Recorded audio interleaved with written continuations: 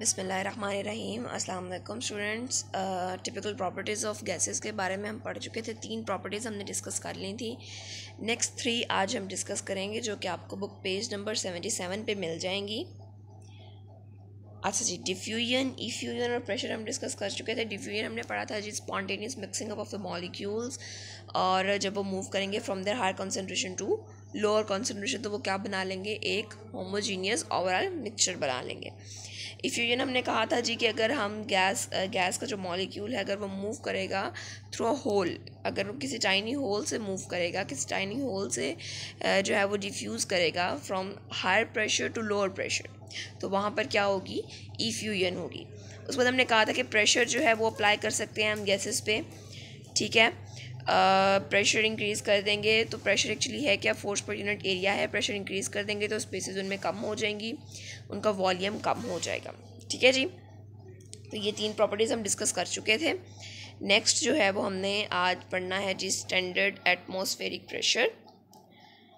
Standard atmospheric pressure की definition और उसका यूनिट देखेंगे। Compressibility, very important property of gases, ये कॉम्प्रेस हो सकती हैं, कॉम्प्रेस लिक्विड भी नहीं हो सकते, कॉम्प्रेस सॉलिड भी नहीं हो सकते, ठीक है। जिस तरह से प्रेशर सिर्फ और सिर्फ गैसेस पे अप्लाई हो सकता है, लिक्विड और सॉलिड्स पे नहीं हो सकता, तो हम कॉम्प्रेसिबिलिटी का भी मतलब यही है कि हमने जो है उसके मॉलिक्यूल्स को करीब करीब लेकर आना है, उनको कॉम्प्रेस करना है। तो ये भी प्रॉपर्टीज़ जो है वो सिर्फ और सिर्फ गैस में पाई जाती हैं, not in liquid, not in solids, ठीक है जी। उसके बाद हमारे पास मोबिलिटी है। तो जो मोबिलिटी है वो क्या है जी, गैस मॉलिक्यूल्स क्या है, मोबाइल है, वो दूसरी जगह जो है वो मूव कर सकते हैं। इसमें फर्दर हम क्वेश्चंस देखेंगे। Density of gases very important, कि गैसेस जो हैं वो सबसे ज़्यादा डेंस, सबसे कम डेंस हैं, ठीक है। लिक्विड उससे ज़्यादा और सॉलिड्स सबसे ज़्यादा डेंस है, ठीक है जी। ये जो है ये हल्का फुल्का इनके बारे में हम पहले जो हमने इंट्रोडक्शन पढ़ा था हम देख चुके हैं। अब इनको डिटेल में हम देख लेते हैं। सबसे पहले जी, स्टैंडर्ड एटमॉस्फेरिक प्रेशर होता क्या है जी। अच्छा, इसका पहले कॉन्सेप्ट समझ लें कि असल में ये है क्या चीज़। सी लेवल पे यानी बेस पे एयर या एटमॉस्फेयर अपना जो प्रेशर अप्लाई कर रही है उसको हम कहते हैं एटमॉस्फेरिक प्रेशर, ठीक है जी। क्या है, मैं रिपीट कर रही हूँ, सी लेवल पर यानी बेस पे जो प्रेशर एयर अप्लाई कर रही है, जो प्रेशर एयर एक्सर्ट कर रही है, उसको हम कहते हैं in simple words atmospheric pressure, जो कि कितना है 1 atm है। स्टैंडर्ड एटमॉस्फेरिक प्रेशर कितना है 1 atm। अगर हम एटमॉस्फेरिक प्रेशर के यूनिट में लें तो ये कितना है 1 atm, ठीक है जी। और अगर हम बात करें मर्करी लेवल की, अगर हम इसको मेजर करें मर्करी के लिहाज से, तो सी लेवल पर जो मर्करी की हाइट आएगी हमारे पास वो कितनी होगी, वो होगी 760 mm, ठीक है जी। 760 mm हाइट आएगी हमारे पास मर्करी की सी लेवल पर, जिसके ज़रिए हम मेजर करेंगे उसकी हाइट के ज़रिए कि प्रेशर कितना है, ठीक है। यानी मर्करी को हम यूज़ करते हैं उस प्रेशर को मेजर करने के लिए। डेफिनेशन देख लेते हैं इसकी। It is pressure exerted by the atmosphere eight C level. Atmosphere का मतलब एयर ही है, ठीक है जी। एयर जो प्रेशर एक्सर्ट करिए सी लेवल पर वो क्या है, स्टैंडर्ड एटमॉस्फेरिक प्रेशर है। डिफाइन कैसे करेंगे इस पे, इसको हम the pressure exerted by the mercury column of 760 mm height eight C level. C level पर और जो प्रेशर एक्सर्ट हो रहा है उसको अगर हम मर्करी के ज़रिए मेजर करेंगे तो मर्करी की हाइट कितनी आएगी 760 mm, ठीक है जी। It is a sufficient pressure to support a column of mercury 760 mm in height eight C level. यानी इतना प्रेशर है एयर का कि ये जो मर्करी का कॉलम है उसकी 760 mm हाइट जो है उसको सपोर्ट करेगा। बिल्कुल वैसे ही जैसे ब्लड प्रेशर में हमारे पास एक मर्करी की हाइट आती है और हम उस पॉइंट को नोट करते हैं और वही हमारा जो है वो ब्लड प्रेशर होता है, ठीक है।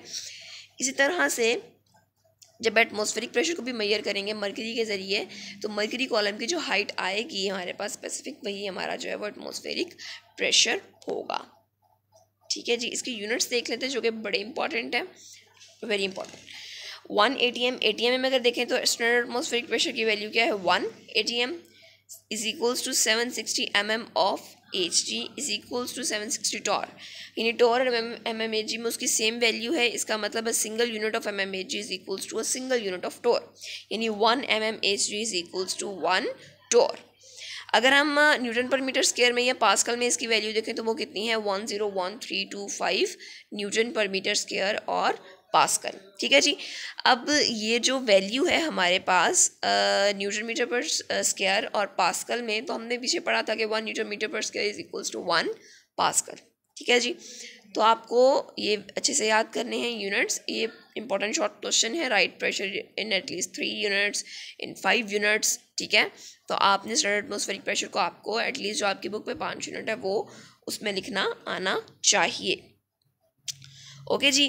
Next property is compressibility. मैं थोड़ा बहुत बता चुकी हूँ कि जो कॉम्प्रेस हो सकती हैं गैसेस। ठीक है जी। कॉम्प्रेस क्यों हो सकती हैं, वाई गैसेस आर कॉम्प्रेसिबल, ये अपने पॉइंट के ऊपर क्वेश्चन लिख लीजिएगा कि Y gases are compressible.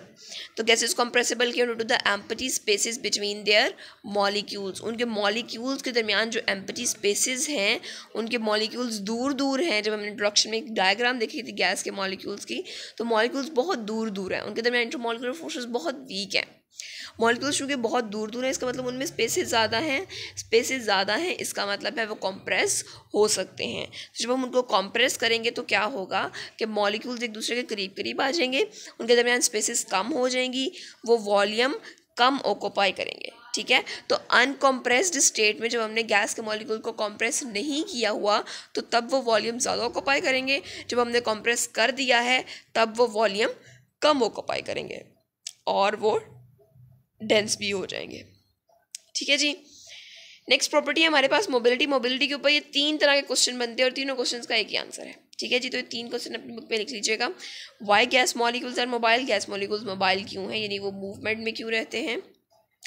Gas molecules are in continuous state of motion, justify करना है कि गैस मॉलिक्यूल्स जो हैं वो कॉन्टिन्यूस मोशन में किस तरह से रहते हैं, और गैस मॉलिक्यूल्स होमोजेनियस मिक्सचर किस तरह से बनाते हैं, how gases form homogeneous mixture. तो देख लेते हैं जी इसे। Gas molecules are always in continuous state of motion, हर वक्त मूव करते रहते हैं, बिकॉज उनके दरमियान स्पेसिस है, उनके पास बहुत सारा एरिया है जिसके दरमियान उन्होंने मूव कर लेना है ईजिली। ठीक है। तो उनकी जो रैंडम मोशन है वो कॉन्टीन्यूस है। Okay. They can move from one place to another, एक जगह से दूसरी जगह मूव कर सकते हैं with very high kinetic energy. ठीक है। उनकी जो एनर्जी है, काइनेटिक एनर्जी है, जिसकी वजह से एक्चुअली उन्होंने मूव करना है, वो एनर्जी बहुत हाई होती है उनकी। ठीक है। क्यों हाई होती है एनर्जी की, बिकॉज एक मॉलिक्यूल को कोई दूसरा मॉलिक्यूल खींच नहीं रहा, उनके दरमियान इंटरमॉलिक्यूलर फोर्सेस बहुत वीक हैं, इसलिए वो फ्रीली मूव कर सकते हैं। और जब वो फ्रीली मूव करेंगे तो ऑब्वियसली उनकी काइनेटिक एनर्जी क्या है, हाई है। अब क्या होगा कि वो एम्प्टी स्पेसेस के दरमियान मूव करेंगे। ठीक है। They move through the empty spaces, जो उनके दरमियान एम्प्टी स्पेसेस हैं उनमें वो मूव करेंगे due to their high kinetic energy. जब वो उन स्पेसेस के दरमियान मूव करेंगे तो क्या होगा कि गैस मॉलिक्यूल्स मिक्सअप होंगे और वो क्या बनाएंगे, वो एक होमोजीनियस मिक्सचर बना देंगे। ठीक है जी। इस पॉइंट को मैं एक बार रिपीट कर रही हूँ कि वो मोबाइल किस तरह से, पहली बात ये कि वो कॉन्टिन्यूस स्टेट ऑफ मोशन में हर वक्त मूव करते रहते हैं। ठीक है। उनके दरमियान स्पेसेस बहुत ज़्यादा हैं और उनकी काइनेटिक एनर्जी क्या है, हाई है। उन स्पेसेस के दरमियान वो मूव करेंगे और मूव करने से वो क्या बना देंगे, वो एक होमोजेनियस मिक्सचर बना देंगे। ठीक हो गया। This is how gases are mobile. उसके बाद हम देख लेते हैं जी डेंसिटी ऑफ गैसेस। इंपॉर्टेंट है ये, density of gases is important. तो सबसे पहले हम देख लेते हैं जी गैसेस जो हैं वो लेस डेंस क्यों हैं, इनकी डेंसिटी लो क्यों है। ठीक है जी। Gases have low density than liquids and solids. क्यों है, क्योंकि एक तो पहली बात ये इनका मास लाइट है, दूसरी बात ये कि इनका वॉल्यूम ज़्यादा ऑक्यूपाई करते हैं ये। अच्छा, डेंसिटी का फॉर्मूला क्या होता है, D इक्वल्स टू m/v, यानी density is directly proportional to mass. मास जितना ज़्यादा होगा डेंसिटी उतनी ज़्यादा होगी। दूसरी बात, density is inversely proportional to volume, यानी वॉल्यूम जितना ज़्यादा होगा डेंसिटी उतनी कम होगी। अब गैसेस में दोनों चीज़ें हैं, उनका मास भी लाइट है, उनका वॉल्यूम भी ज़्यादा है। ठीक है जी। मास भी जो है वो कम है, वॉल्यूम भी ज़्यादा है, जिसकी वजह से उनकी डेंसिटी क्या हो जाएगी, उनकी डेंसिटी कम हो जाएगी as compare two liquids and solids. ठीक है जी।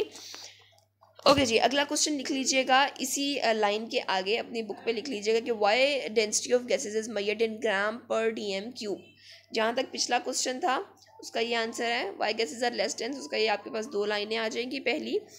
और आपके पास जो नेक्स्ट क्वेश्चन है, Y density of gases is measured in ग्राम पर DM³, उसमें आपके पास नेक्स्ट 2 लाइंस आ जाएंगी कि गैसेस जो है उसकी डेंसिटी को हम ग्राम पर डीएम क्यूब में क्यों मेजर करते हैं, जबकि लिक्विड्स और सॉलिड्स की जो डेंसिटी है उसको हम ग्राम पर सीएम क्यूब में मेजर करते हैं। ठीक है, तो उसका रीज़न ये है कि लिक्विड्स और जो सॉलिड्स हैं वो गैसेस की निस्बत 1000 टाइम्स डेंसर है, तो इसलिए 1000 के यूनिट से उनकी डेंसिटी की जो मेजरमेंट है वो भी फ़र्क आएगी, सेंटीमीटर क्यूब और डेसीमीटर क्यूब। सही है, चूँकि गैसेस की डेंसिटी लो है इसलिए उनको छोटे यूनिट में मेजर किया जाता है, यानी ग्राम पर डीएम क्यूब में मेजर किया जाता है। ठीक है जी, लास्ट क्वेश्चन है आपका इस पैराग्राफ पे डेंसिटी ऑफ गैसेस में कि why density of gases increased by cooling. अगर हम गैस को कूल करेंगे तो उसकी डेंसिटी क्या हो जाएगी, लो हो जाएगी, उसकी डेंसिटी लो नहीं होगी, हाई हो जाएगी। डेंसिटी हाई क्यों होगी, जब गैस मॉलिक्यूल्स को हम लो टेम्परेचर पर लेके जाएंगे तो उनकी मूवमेंट स्लो हो जाएगी। जब उनकी मूवमेंट स्लो हो जाएगी तो वो वॉल्यूम ज़्यादा मूव नहीं करेंगे, स्पेसेस कम हो जाएंगी, उनका वॉल्यूम डिक्रीज़ हो जाएगा। ठीक है, कूल करने से जब उनका वॉल्यूम डिक्रीज़ होगा तो हमें पता है जी कि अगर वॉल्यूम डिक्रीज़ हो जाए तो डेंसिटी क्या होती है, वो इंक्रीज़ हो जाती है। ठीक है, तो वॉल्यूम के डिक्रीज़ होने से डेंसिटी क्या हो जाएगी, इंक्रीज़ हो जाएगी अगर हम अपनी गैस को क्या करेंगे, कूल करेंगे। एंड अगर हम अपनी गैस को वार्म अप करेंगे, उसको हीट अप करेंगे, तो क्या होगा कि वो उसका वॉल्यूम क्या हो जाएगा, इंक्रीज़ हो जाएगा, उसके दरमियान में स्पेसेस बढ़ जाएंगी, उसके वॉल्यूम की उसके मॉलिक्यूल्स की मूवमेंट बढ़ जाएगी और उसकी डेंसिटी कम हो जाएगी। ठीक है जी, हीटअप करने से डेंसिटी कम हो जाएगी और कूल करने से डेंसिटी बढ़ जाएगी। और एग्जांपल है जी हमारे पास, eight normal atmospheric pressure the density of oxygen gas is 1.4। 20 degree centigrade पे जो ऑक्सीजन की डेंसिटी है वो 1.4 है, जबकि 0 डिग्री सेंटीग्रेड पे 1.5 है, यानी टेम्परेचर कम करने से डेंसिटी बढ़ गई है। और बड़ी क्यों है, क्योंकि उसका वॉल्यूम क्या हुआ है, उसका वॉल्यूम कम हो गया। ठीक है जी, आई होप ये आप लोगों को समझ आ गया होगा। डेंसिटी वाला टॉपिक इंपॉर्टेंट है, और इसके अलावा टिपिकल प्रॉपर्टीज़ ऑफ गैसेस आपके पास लॉन्ग क्वेश्चन है जो आज हमने कंप्लीट कर लिया है, और इसको अच्छे से याद कीजिएगा। स्टैंडर्ड एटमॉस्फेरिक प्रेशर की डेफिनेशन बहुत इंपॉर्टेंट है, और जो हमने उसके यूनिट्स पढ़े हैं उनको अच्छे से याद कीजिएगा। उनकी कन्वेंस भी हमने करनी है कि उन यूनिट्स को हम कन्वर्ट कैसे करेंगे, एक दूसरे से दूसरे यूनिट में अगर हमने जाना है तो हम किस तरह से जाएंगे। ठीक है, तो डायरी क्या है जी आपकी, क्या आप लोगों ने जो नेक्स्ट 3 हमने टिपिकल प्रॉपर्टीज़ आज हमने पढ़ी हैं, compressibility, mobility, density and standard atmospheric pressure, उसको अच्छे तरीके से याद करना है। ठीक है जी, और अच्छे से पढ़ें बेटा जी, टाइम जो है वो आप लोगों के पास एंड पे बहुत कम रह जाएगा। साथ साथ पढ़ेंगे तो आपका ही फ़ायदा है। ठीक है जी, नहीं भी पढ़ेंगे तो बेटा जी आपका ही नुकसान है। ठीक है जी, थैंक यू वेरी मच।